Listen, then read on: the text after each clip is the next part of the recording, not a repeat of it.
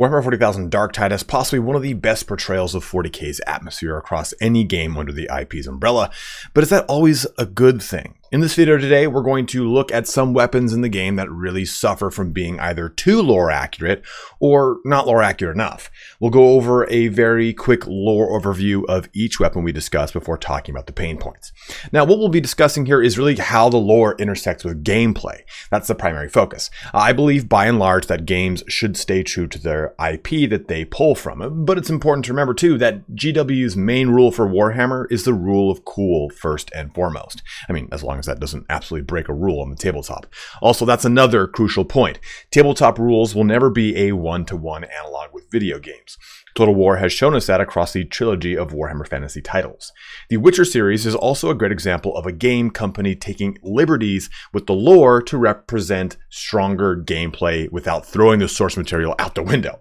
I've covered some of these weapons in my video about weapons with design flaws, so I apologize if there's a bit of overlap here, but there's only so many weapons in the game right now. You can jump ahead to any portion of the video that interests you the most using the chapters in both the timeline and the description. Also, don't forget to follow me on Twitch as I stream Darktide Tuesday, Thursday, and Saturday every week. We do community matches, giveaways, and I ramble about a lot of dumb stuff. Lastly, if you end up enjoying the video or if you're heading out, please don't forget to like, comment, and or subscribe. Each one of those helps out any content creator you watch in a huge way while also funding my mini Australian Shepherd's unending treat addiction. Let's get started here on Is Lore Accurate Always Worth It in Warhammer 40,000 Darktide. To start us off, we're going to talk about chain weapons, including the chain sword, the eviscerator, and the chain axe. Now, chain weapons in Warhammer 40,000 represent probably the most common and most manufactured weapon across multiple races. You have the Imperium with the chain sword, but you also get it with the Orcs, you get it with the Aldari or Eldar, depending on which portion of the lore you're looking at. And it's really one of the most common weapons you can find, even among the miniatures. And when we talk about the chain sword looking at the lore, we get a weapon that has a Promethean fueled engine. Basically, it's got a little throttle or an activation thing that you turn on, and the blades start, or the teeth start whirring about. Now, there are tons of different types of chain weapons, and even within the existing chain weapons, there's tons of different variants. Every single Marine chapter sometimes has different variants of just a simple chain sword. And then you've got the chain sword, which can have a two-handed variant, which is, as we know, the eviscerator. But then the eviscerator has tons of different variants. So it's one of those weapons that, as far as the lore is concerned, has all of these different variants. And when we take a look at the one that comes in Darktide, we get the Cadia Mark IV chainsword. If we're looking at the chainsword, or the Abestes, whatever, chain axe, or the eviscerator, this could be Darktide's way of saying, well, we know the way that the lore treats the chain weapons, and so these special marks are our versions of those chain weapons. Because when you look at a lot of things in the lore, no one ever turns the chain weapon on and it has a limited use and then shuts off, aside from the actual Promethean fuel running out. When the Promethean fuel runs out, well, the thing's just not going to throttle or whir anymore. Or if the teeth were to, say, break off, then the thing's not going to be as effective. Typically, teeth are stored in mass with any kind of army, especially in the Imperium, moving from planet to planet, engagement to engagement, as well as las guns. It's like they're that level of plentiful. So when you use a chain weapon against, obviously, someone like an Adeptus Astartes, or opposing one, of course, anything with ceramite armor, you're going to get chain weapons and chain teeth flying all over the place. But the lore does talk about specific instances of just simply gangers in underhives, and this is where we are. We're in a underhive, using chain weapons for their entire life because they're pretty much just using them against light targets, right? Nothing with heavy armor. And we're typically dealing with any kind of unarmored, flak, or carapace. And when we look at carapace in and of itself, it is definitely a heavier armor than flak, obviously, but it's no ceramite. So it is worth noting that we're, for the most part, dealing with light to medium armor when it compares to the entire spectrum of armor available to the Imperium. So for me, when I look at the chain weapons and their execution in Darktide, I hit a little bit of a road bump. So let's is it speed bump, roadblock, speed bump, whatever the hell. So let's talk now about Darktide's chain weapons. Loading into the game, we've got our heavy eviscerator, our assault chain sword, and then the axe. Right there, right? Orestes, not Obestes. Orestes Mark IV Assault Chain Axe. Now, my biggest problem with these weapons is, like I've said, the limited activation. I activate it, and I swing, and it chews through things, and then it shuts off. We've talked about the Promethean being a limiting factor as far as the length of these things going. But more often than not, especially when you read books like Armageddon, written by Aaron Dembski Bowden, the chain weapons they're being clogged up or running out of Prometheum is an indication of the length of an engagement, less of the shortcomings of a weapon. They're like, oh, you know, the chain weapon is clogged up with the gore of the targets they've been killing for hours and hours or days and days on end. These are limited engagements when we take a look at Darktide, right? We're not going for days into these limited engagements and missions. We're going through probably a handful of hours, if that. And I think that the fact that I activate, swing, and it shuts off is the biggest limiting factor to all of the existing chain weapons. And I think that a really cool way to, and of course this is speculation, right? I mean, I'm saying this could be a cool way to change things. There would be a lot of balance issues with this. So take anything that I recommend as far as like ways that this could be changed as my headcanon or my opinion on this, on the fact. If you have different ways that you would change this, let it be known in the comment section below. But I would love if activating the chain weapons kept them on perpetually and drained your stamina. Like right now, the thing's just on right now and revving, right? So it'd be interesting if I revved this bad boy and swung, and it would simply just keep revving and allow me to do different styles of attacks. Rather than being overhead swipes like this, it would, every single swing with a revved chain weapon would be cleaving, swiping hits, and it would simply rev through it, having high penetration, so it would do a lot of damage to unarmored and flaked targets, less of course to any kind of carapace armor, because that is that medium kind of point where you're hitting higher ablative layers of armor. It's going to slow things down. And it'd be interesting if just a stamina drain, like, okay, the user is swinging wildly through things, he's having to pull his blade, his or her blade through targets, their stamina is going to naturally drain. And this then becomes the limiting factor of the activation. You can't just indefinitely keep this thing on, just going to town and swinging all willy-nilly. It's going to have some sort of limiting factor as a level of balance, right? You can't just simply say, oh, it's turned on and I'm going to kill everything to death. Even when you read the William King books or the Space Wolf books by William King, a lot of the same thing happens. Like Ragnar thumbs the activation rune on his chainsword and just goes to town. He doesn't say, I thumbed it, and then I thumbed it again, and then I thumbed it one more time for good measure. There is a seemingly unending amount of use of these chain weapons in their small limited engagements that they're used in, and I wish that that was kind of reflected here in Darktide. Now, another very iconic weapon is the power weapon. And the power weapon, or the power sword in specific, if we're talking about Darktide, is present in near every single faction in 40k. You have the Imperium of Man, which all 19 of its factions on tabletop. You have Chaos, you've got Orcs, you've got Eldar, you've got Dark Eldar. Everyone's got some form of powerized weapon. Even the Necrons do, and those things are kind of crazy. So with the power sword, we're going to ignore one of the big facts, right? The power sword is a very rare weapon as far as the Imperium's concerned. But of course, we're part of an inquisitorial retinue, so we get access to a bunch of cool things that normal people of our ilk would not get access to. So there is that bit of suspension of disbelief built into the narrative already. But when we look at the actual power sword, it has a wild journey throughout the tabletop. In the earliest editions, 2nd, 3rd, 4th, 5th, I think all the way even up to 7th or 8th. I don't remember when they changed Power Sword's damage profile, but Power Swords used to ignore armor outright, just like Force Swords used to kill targets outright. And in the more recent versions, 8th and 9th especially, power weapons now confer either strength and or AP and or additional damage depending upon what type of power weapon it is. A power axe, a power sword, whatever it is. And that has a pretty big, profound effect on the actual tabletop, but the lore itself has remained the same.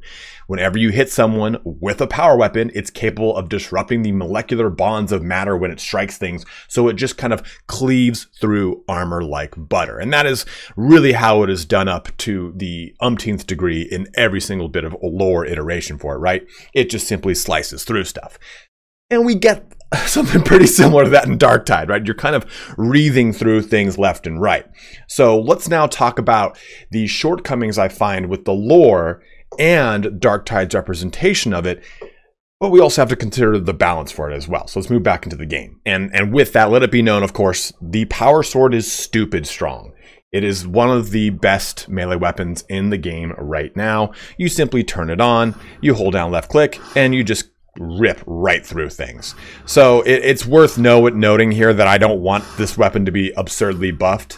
It's already gone through a round of quote-unquote nerfs that reduce the amount of cleave targets that it can hit. But if we're talking about how that lore activation works, this is very similar to the chainsword. No one in the lore says that they keep reactivating their sword over and over. And sometimes swords are actually connected to a power bank on some of the older Imperial Guard models. More of the recent stuff just kind of shows, just like you see here, the power bank is actually located in the hilt of the sword. So what I think could be cool too is the same thing that we get with the chainsword as far as a proposed quote-unquote lore accurate fix, or whatever the hell I'm trying to say, is turning it on, keeps it on, and it drains your stamina as you're using it, so I don't have to just keep, I'm not limited to 2, 3, maybe 4 swings if I have the blessing that increases the amount of swings I get when I have it activated. And I guess you could also argue that that blessing could be changed to making it so that the amount of stamina is reduced when it is activated as far as the drainage goes. So this way you have a weapon that is still strong, fits kind of a little bit better with the lore, and doesn't have this arbitrary constant need to turn things on, swing, turn things on, swing. You get this when you look at the Crusher for the Zealot, or the Power Maul for the Ogren. You're always having to turn them back on. And I think that kind of makes for a tedious level of gameplay. It's not necessarily very realistic to the level of carnage this weapon is supposed to deal out from a quote-unquote lore standpoint. Let's move over to another weapon that I think could use a bit of a different tooling from the lore. One of the coolest range weapons in the game is the plasma gun. And the plasma gun in both tabletop and in Darktide is very satisfying when it comes to getting a really good shot off and doing a lot of damage. But in the lore and tabletop, it's a little bit different, right? You have the chance for the gun to overheat. You now have the chance in tabletop to choose to take like an overheated shot, which increases the AP and does damage to the wielder, a mortal wound. It used to be, I think it was like if you roll a 6 or a 1, I think it's if you roll a 1 to hit with a plasma gun, the gun would then roll a wound against you, the wielder, because it overheated. So you had a lot of random variance built into the plasma gun. And the plasma gun, by and large, is a really also super rare weapon. We're ignoring that, obviously, here with the constraints of the game and all that fun stuff. But here's a pretty cool little breakdown of how this bad boy works. So when a handheld plasma weapon is fired, hydrogen fuel is fed into a miniature fusion reactor core contained within the weapon's mechanism and superheated to extreme temperatures into a highly energized state of matter known as plasma, the fuel of the stars themselves. The generated plasma is held in the weapon's core by powerful electromagnetic confinement fields. When fired, the fields dilate open and the plasma is ejected via the coils of a linear magnetic accelerator as a bolt of superheated matter akin to a solar flare in appearance and temperature. So it's a lot of fun, but it's also like one of the scariest things I think to wield in the Imperium by just an everyday soldier, as far as at least what's concerned as what the varlets are, right? What you are in the game. So there is a lot of innate danger built into them, right? And there is that fear that they could overheat. Even moreover, I guess you call what you would look at as a magazine, right? The plasma flask, the little thing that you put in to shoot, that thing is extremely lethal in and of itself, because if you do it slightly wrong, the whole thing explodes, killing the user. So there's a lot of danger attached to the plasma weapon, and Darktide has taken that danger and really tried to replicate it as much as it can, making it a weapon that feels far scarier to use than actually do damage with. And I think that that's both a cool thing as far as the lore is concerned, but a detrimental thing as far as the gameplay is concerned. So let's move over to the game and talk a little bit more about the plasma weapon. I mean, look at this thing. We have the M35 Mark II Magna Core plasma gun. Now, this is the same plasma gun that's used predominantly by the Adeptus Astartes, but there's tons of different marks of plasma gun, even different variants. Like there's an Akatran one for the Elysian drop troops. This is more of a bullpup design with a faster firing rate and more damage output. But again, that's going to be way more lethal, right? So with this gun, it's obviously going to be doing a ton of damage to Carapace. That's its primary target is heavy armor. And as I just simply left click this, it's going to get higher and higher to 100%. When I get to 100%, press left click, it drops down to 80 and it does a minor amount of damage to me. So pretty much you're only going to really ever be using the left click on this gun. Now, once I get it to 100 though, let's get it back to 100. I can do this. I can reload it and completely vent all of the heat and restart. I can conversely right click and shoot, right click and shoot, and right click and shoot. And it's nice to just drop the bulwark shield. Now I reload again and I completely drop the heat. What I find kind of detrimental to the style of play of Darktide, even though it does kind of lend itself to the fact that, hey, this is supposed to be a very, very deadly weapon, that if someone were to hit the coils, you'll die. If someone were to hit the flask, you'll die. Like there's so many ways that this thing can actually hurt you. But it becomes, I think, a little anti-fun is the fact that if I'm using this thing constantly, let's get it back up to 100 again. If I'm using this thing and just kind of shooting through stuff, oh, I'm going to take damage right here. It kind of makes it so that I don't want to use the weapon because I'm taking a lot of damage. And if I want to vent it, I can manually vent it, but that causes me damage. That's, I think, the biggest problem here. I'm either shooting my primary and then having to vent it by the fact that I've gotten to 100% and it drops naturally by 20%, causing me damage, or I get up to 100% and vent it manually and it causes me damage for a certain threshold. Like as you saw here, it won't really cause me damage until I get to the 50% mark. Anything over 50% heat will cause damage for me. So there's so many convoluted ways that this thing causes damage, and I think that it makes it a less enjoyable weapon because I can get more reliable damage out with almost any other weapon for the veteran and not have to deal with the shortcomings of the damage. I can use the bolt gun and just rip through things or stagger things or suppress things far more reliably. So I think that this is an instance where it is, by and large, pretty lore accurate to have this thing be such a volatile weapon. But I think that when it comes to a gameplay mechanic standpoint, it ends up hindering the gun from being useful in a wider, higher difficulty range of the game because you're pitted with so many hard targets or such a vast amount of targets that you don't want that little application of damage, especially with the way that toughness works and the damage that can push through your toughness and end up killing you. If you're below 1 wound, you're using your plasma gun, you might actually push this thing up. Let's get up to 100 or get up to 100 again. Push this thing up, shoot again, and that just did damage to you, then something hits you from behind because there's no control of what's behind you at this game for some weird random reason. And that was just enough little extra damage to completely KO you. So I think that there becomes a little bit of a gameplay and a fun issue with the plasma gun, even though it's such a badass and fun and enjoyable weapon in the game. Next up is the Lucius Pattern Las gun. Now we have 3 different variants throughout Darktide, and this is a signature weapon of the Death Corps of Krieg. And the way that this weapon is supposed to work, of course, is that it basically has a further range, it does more damage, but at the cost of pulling more from the power pack that is a standard Munitorum issue power pack. So basically you get less ammo per shot. And we get that represented in the game, right? We get far less shots than most of the other las guns because this is a higher hitting charged up las gun. And that is true too, is that this thing does drain the power by charging things up, and it has a big old heat sink to prevent things from overheating. That's another thing. This gun actually does overheat a lot. When it's overtaxed, it can actually overheat and end up, well, killing the user.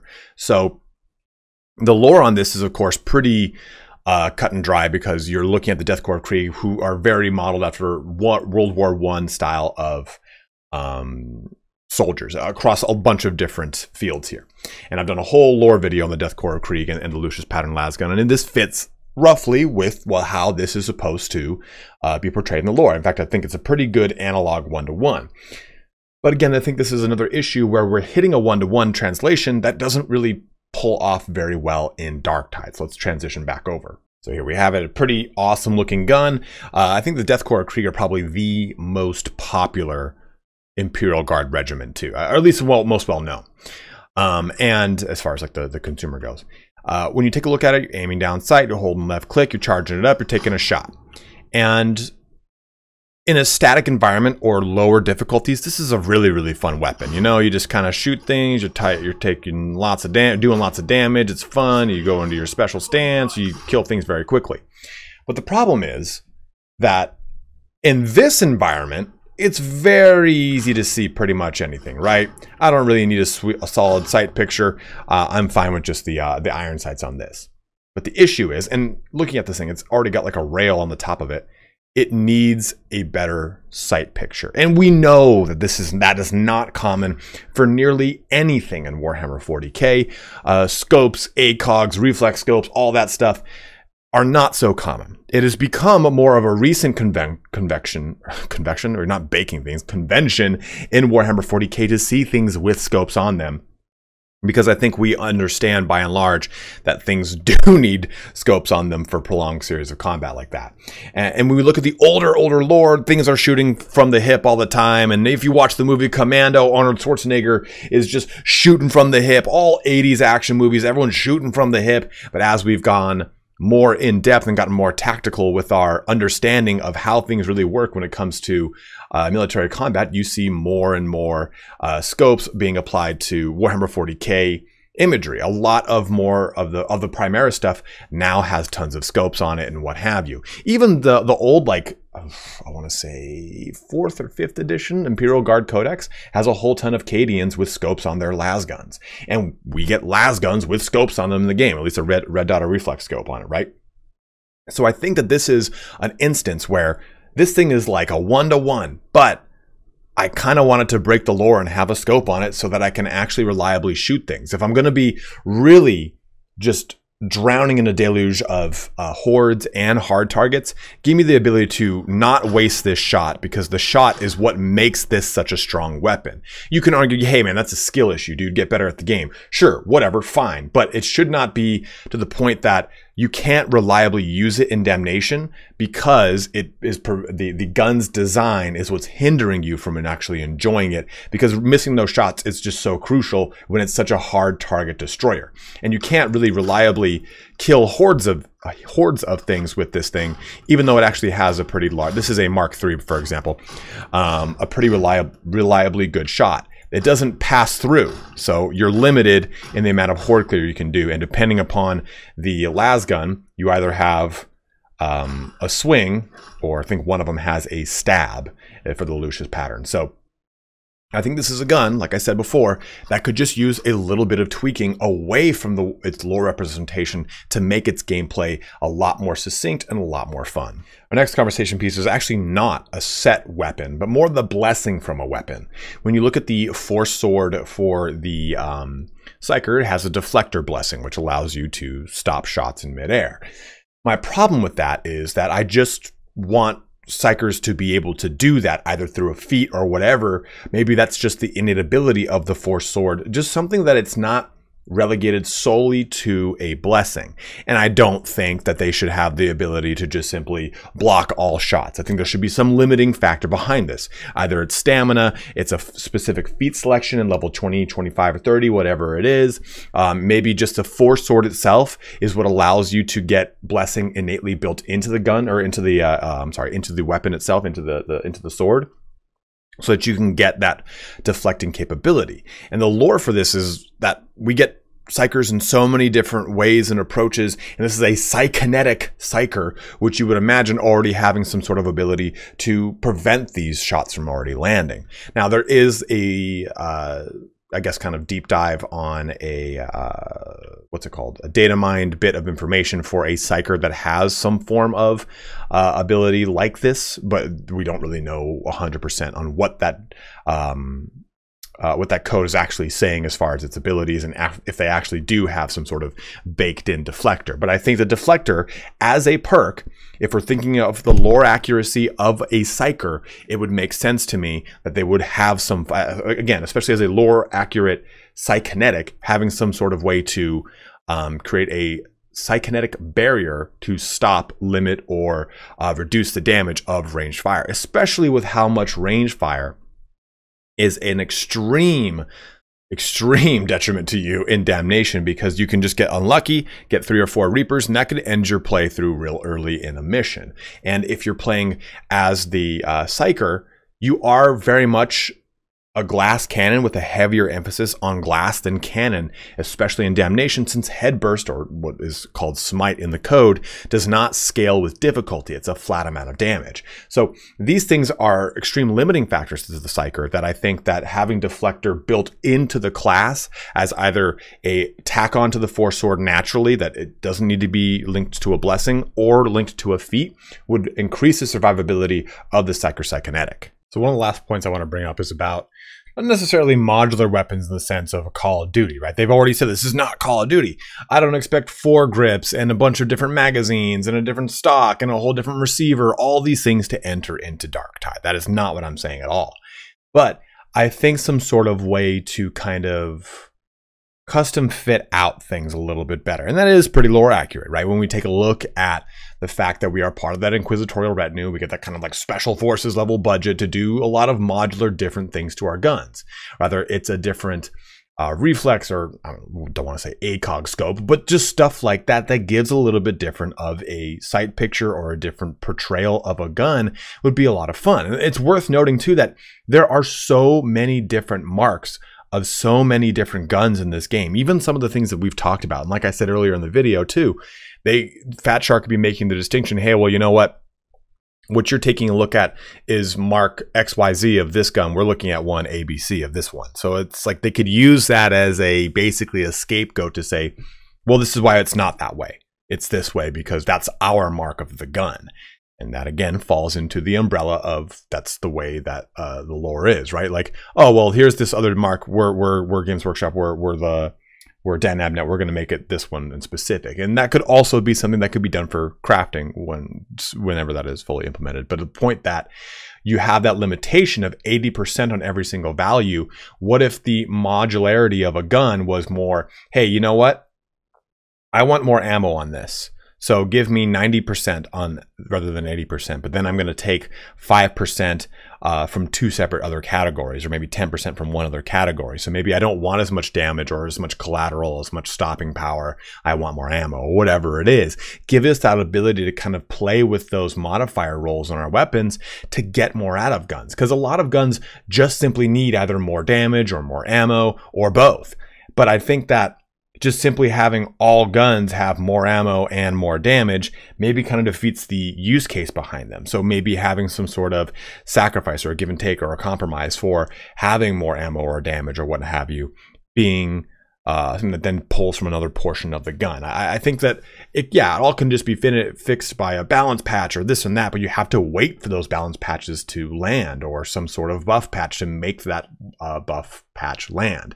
So I think having some system built in where we can give and take from stats, I think would be a very huge step up for Warhammer 40k Darktide. And at that, it brings our video here to a close. So we've covered a lot of these weapons and other things, and I've talked about the design flaws I have behind them and their ethos and what have you. But I think that increasing the kind of playability of a lot of these weapons is going to come down to really changing things away from the lore or maybe making them more in line with the lore. I think that throwing the term, but the lore, is really a limiting factor to a game that has so many cool things going for it when it comes to the atmosphere, the enjoyable gameplay loop, notwithstanding content drought and any kind of bug fixes, but we'll get there at a different time. But again, I still think that just kind of throwing, hey, you know, the Lucius Pattern Las gun shouldn't have a different sight on it because that's not how the lore is. It's not like that until someone decides to write it. The power sword for Eisenhorn is like a lightsaber. No one else has anything like that. So, I mean, that's my point, is that the lore is only applicable when it matters for an argument. You know what I mean? It is not some sort of dogmatic creed that isn't changing with every single Black Library writer who decides to do a different take on things. And remember too, this game is doggedly looked after by Games Workshop. Games Workshop looks over all of their IPs and all of the writings of the Black Library authors. Things don't just get in and sneak between the cracks. They're allowed to be the way that they are. So if anything changes, like, hey, you know what, that's not very lore accurate. Well, if it's in the game, it is considered by and large canon because Games Workshop allowed it to be in there. They are not ones to trifle with their IP. So I think that these little allowances or these little changes and these little tweaks here and there would make the game either more fun, make things more lore accurate, or less lore accurate and still more fun. Go ahead and let me know in the comment section below some things that you would like to see changed to the game that maybe are lore accurate. I don't know of speed loaders being used in the 40K universe, either yes or no. I don't really remember any instances of them being used or not used. But I'd love to have a stub revolver with a goddamn speed loader, or maybe having some sort of different applications for shotguns or different weapons in the game. Always down to hear different ideas that you guys might have. But as always, thank you so much for watching here today. Have a good one and take care.